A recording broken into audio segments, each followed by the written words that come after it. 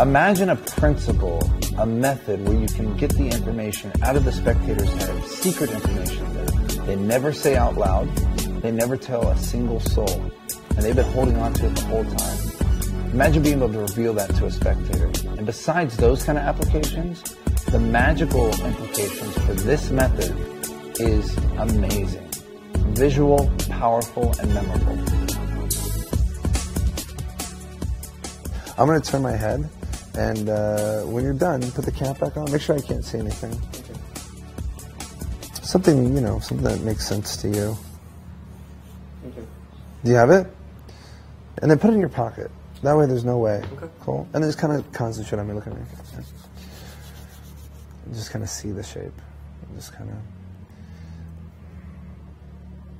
So if I were to draw this shape, there'd be like almost like was it a house? Yeah. Was it a house? Yeah? Check it, take it out. Let's see. Oh my God. It is a house.